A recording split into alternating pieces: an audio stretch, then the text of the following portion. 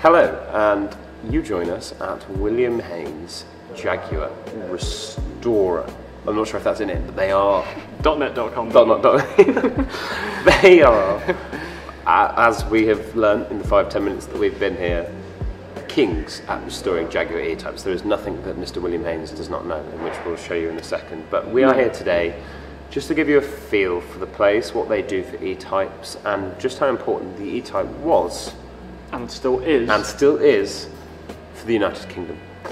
Yes, like Ben said, there was nothing that William doesn't know about E Types, literally down to like the rivets and the washers, and it's amazing. So it's probably going to be quite a long one, but Will knows a lot, and his passion and his knowledge just comes across on camera. So stick around. Let's go. Ow, hit me. Well, you join us on the ground floor in the actual workshop at William Heynes, and this is William. Yo, there we go. And he's going to give us a little walk and talk. So follow us, please. I will. So yes, let's start. Lots of axles, 3 axles on racking. So that's your independent rear suspension. This is one of the very, very last 3.8 fixed heads before it transitioned to 4.2. Totally factory, never been restored from bulkhead forwards, so it's completely nothing shot. So we've done all new frames, bare metaled it, painted back to the correct green, and we've just started reassembling the front suspension all in cab plating. The correct green? Yes. That's green, which people think is opalescent dark green, is incorrect. That is opalescent dark green. Oh, okay, right, let's get that. So, well, hopefully the camera does that, but that's slightly darker to my eye. Yes, it's a lot darker, so everything we do is absolutely factory. Yeah. Alpha, it's not a Jaguar, that's what you need to know. Moving on. The long and the short of it. This is one of the very, very first worker experimental OBLs below chassis 40. So it came into us after we bought recently, and we're doing a complete concourse rebuild throughout. Wow. So this is the start of a long process to get this car to one of the best concourse cars we can possibly do with what we're dealing with. So mega important. And how long would a process, so say the car comes into the workshop in whatever state it's in, how long is the process of stripping it down and then rebuilding it to that sort of It depends on obviously where the car's at. It depends on so much what we've got, but in essence this will take probably about just shy of a year to get sorted. Where if they come in boxes, it's 3,500 hours. And I take it concourse is defined by there is nothing wrong with it. It's perfect. Concourse is, I struggle with the word concourse. So you have your concourse people, cars say I build a car to a concourse rebuild, which basically is like that. So it's a car which is, everything's been touched. A William Heynes concourse car, we're counting the GKN and the BSA bolts in it, we're using the right washers, the right depth of nylons, the right black braiding on all of the electrics. So people can build a concourse car, and that's why I call it industrial standard. What I believe we do differently, we go further, and that's down to the availability of what we've got in house, and the family archives we've got, and the knowledge we've gained over the years, taking these cars apart. We do everything you can't see. I'll tell you about this one. This is chassis 35. Right and drive roadster. That was being bought recently by a new friend of the business, and it's a typical 90s, early 2000s resto. So the problem with E Types is that it's full monocoque, so they rot quite easily. So when you put new sills on, you boot floors on. But in the last couple of years, myself, by doing this and other key people in the industry, we've managed to create the correct sills, the correct boot floors. All the panel work we can now make to below chassis 50 OBL spec, left and drive, right and drive. So this car we're totally taking apart, bare metaling it, putting new sills on, new boot floor in. From where it's at now? So we're totally, in the next 6 months it'll be totally stripped out. Which is crazy. Which is amazing, because I bet you're about to say exactly what I'm about to say. Look at it. It looks like it, It's a lovely car. I'll be smoking around it this weekend on road test, but... Is this the original colour? But originally it was red with red, which is quite a 60s colour.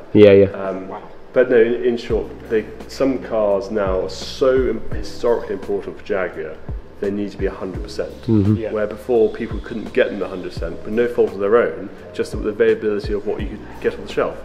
So now the OBL outside lot market's moved so much, we've managed to create the correct parts, so from that point of view we can reinstate originality. By reinstating originality to the way we do it, which is different to how other people do it. We're getting the cars pretty much within the fortnight of the month they left the factory on detail. This is a 965 4.2 left-hand drive converted to right-hand drive. A lovely friend of the company. He bought it off eBay. Bought it off eBay? Yeah. And buy E-Types off eBay? Yeah, I do it all the time.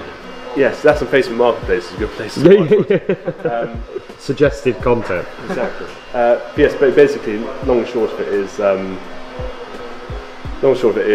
the brief is he's going to the more classic and through its time, and we've done a massive mechanical overhaul on it. So we've done a complete axle rebuild, going up a diff ratio to 307.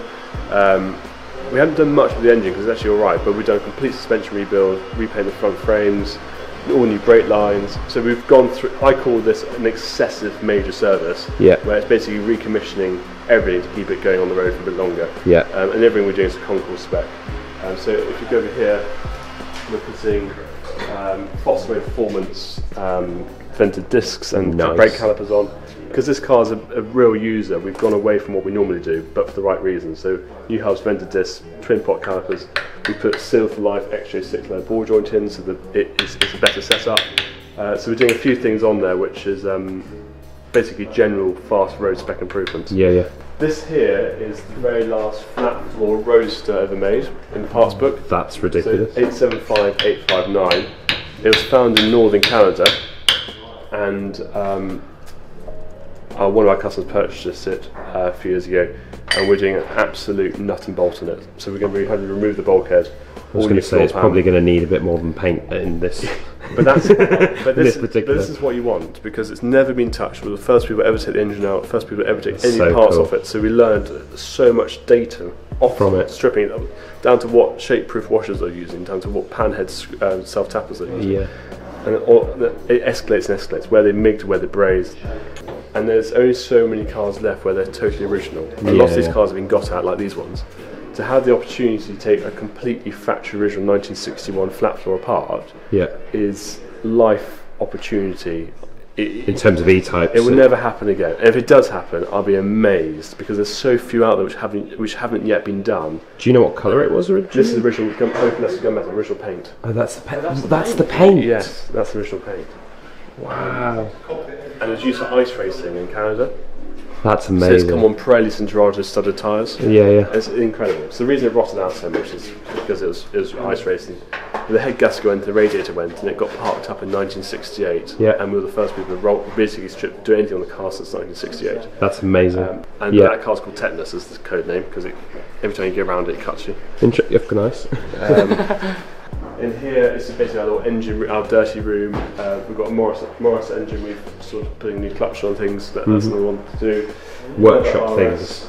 Which engine is that from? That is from chassis 113, right and drive flat floor roadsters. So see, there you go. That's the knowledge. Hang on. See, no, yes, because we must. What we've got to say is what you said upstairs.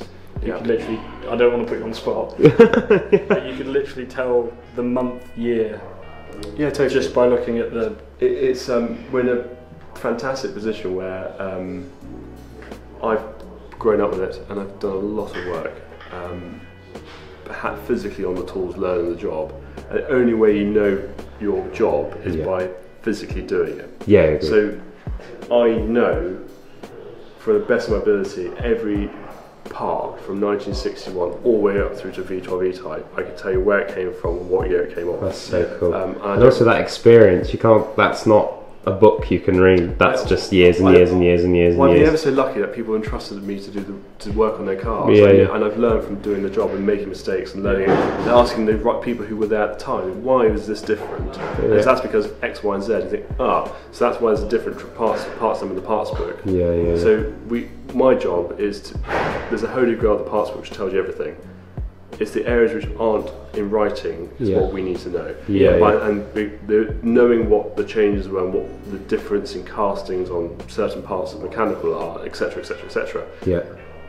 that is why we're good at doing early cars, because we've got the base knowledge of what isn't available in writing, and that's what this is all about. Also, I had a question, because I was on that balcony and I saw that. Is that a Royal Mail bike? It is. It's Amy's. It's her lounge bike. That is, as in like she had it in the lounge? Decoration. They had it in the house. So cool. And it worked. So it was just had a full engine rebuild by a friend of ours. So cool. It's 2 straight it goes. We can just make around with it. It's cool. So cool. If you want to use an E-Type, properly use one, a Series 2 is better. It's a better car than the Series 1. So here's your question. Sure, because we were talking about this the other day, weren't we? Yeah. And please don't get angry at me. But don't tiss him around the back of the head with a spanner. Series 3 is my favourite. Don't give it. Anyway, we were outside Auto Waxworks, and there was a dark green E-Type outside. And obviously we know, and you probably get this question a lot, we know how to recognise a Series 3. Yeah. But are there any obvious? I mean, they're probably the real tail lights. What are the obvious pointers between a Series 1 and Series 2? How can you instantly see? There you go. Instant one. Is that Series 2 had open headlights. So this is Series 2 bonnet. Yeah. And the bump is really bad because you can't see it, but the bumper is completely different. The nose itself is wider, so a bigger mouth to accommodate the different radiators it had. They raised the headlights up, hence why they couldn't run the cowling over. So it's open headlights, different bumpers, different motive bar, bigger mouth. Apart from that, panel-wise, it's very similar. The only difference is panel-wise at the back end, where you'd have the lights here on the Series 1.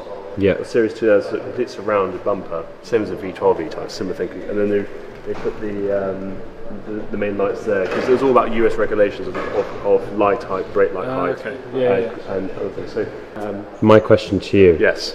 One E-Type to take home. What, in the shed? Not in this shed, in general. Your perfect E-Type. That's a very good question. Your series, your spec, is not the chassis number. What is it? Is in terms of, is it fixed head? Is it Spider? Is it what engine? Is it a 3-point whatever? I would have. I know what car it is. Oh, nice! We love it. One of the works cars, the chassis 25. Yeah. And that was the very first ever semi-lightweight. Oh. And it was used for experimental and all the strong mode testing. It did all the test development work for 4.2 for this car, for the Series 2 4.2. Yeah. Did all the test muleage. Yeah. It was the first car with certain panels on it. That car is still monocoque, aluminium bonnet, aluminium doors, and an aluminium factory hardtop, the same as the lightweight. Yeah. I'd run a 3.4 D-type wide-angle head in it with a ZF 5-speed gearbox in it and have a long diff in it. So I'd de-bumper it on factory offsets with mud flaps on it. You should go into restoring Jaguars. So that's what I would have. If I was going to get in the car tomorrow and say, Will and Amy, we call each other Weigh Me. So if Weigh Me want to go on holiday, amazing. I would probably get into a 1964 right and drive fixed head coupe 4.2 Series 1. There you go. That's probably where I'd sit as well.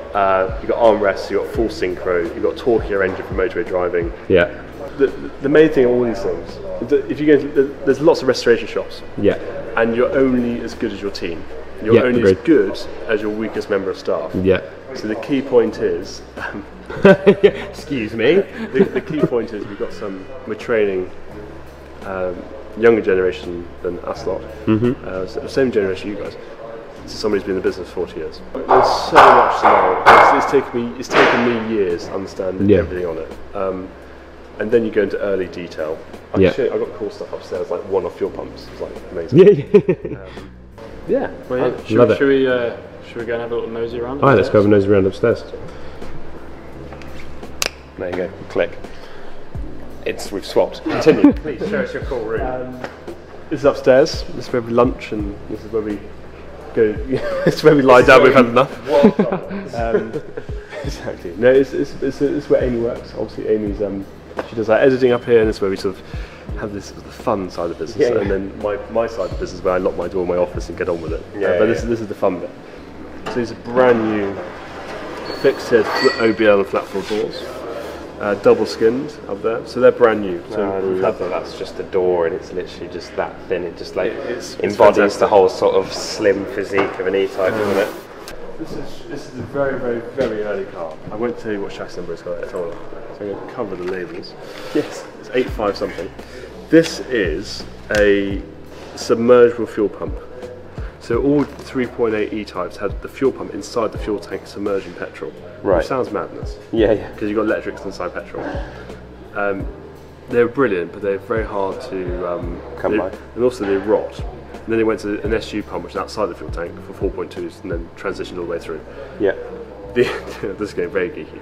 The very first cars had this fuel pump, and they went to a later spec fuel pump, where there's different. The whole body's different. Mm-hmm. This is by far, probably, in my head, the best one in Europe. Really? So they are so. I've never saw one until I was given this as a bit of a. The customer found it, and I've been using it as a paperweight. March 1961. It is will never happen again. This is why matching numbers is so important, because the cars are now, most cars are now on the second or third skim. Mm-hmm. There's only so much meat you can take off. Yeah, yeah. Every time you do it, it gets. There will be a time in the very near future where a lot of E Types and X-Cases, every 120s, are unable to be machined again. So that's why matching numbers are so important, because you know the car is more original and had less work done to it. Where a lot of the cars floating around have got different cylinder heads on because you physically run out of meat. All the cars I'm involved with, I find full matching numbers cars. So that's cylinder head, engine block, gearbox, diff, Lucas relays, the lot is full matching numbers. So one of my cars is everything's right. Yeah. But there is going to be a time it's going to become more and more impossible to do. Apart from that, that's a whistle-stop tour. I could be here for hours. Oh no, honestly, like that's great, and I could sit here and talk to you for hours. But how much battery have we got? We've got 1 minute and 45 seconds of recording time. Perfect. So in that 1 minute 45 seconds or less, thank you very much for the tour. Thank you guys. And we would love to come back and just. There's a number of things. I want to see where the rusty car goes. Yeah. I want to see where loads of it goes. There's also so much here, there's so much going on which isn't in this room. So you should come and see all the clever stuff, like the fabrication, the paint, and the machining, and all those processes. We are full of artisans in our industry. And we all these artisans, these clever people, are able for us to pull everything together. Mm-hmm. So you'll find that interesting. Amazing. Thank you very much. I'll shake your hand on behalf of him as well. Yes, thank you. Cheers.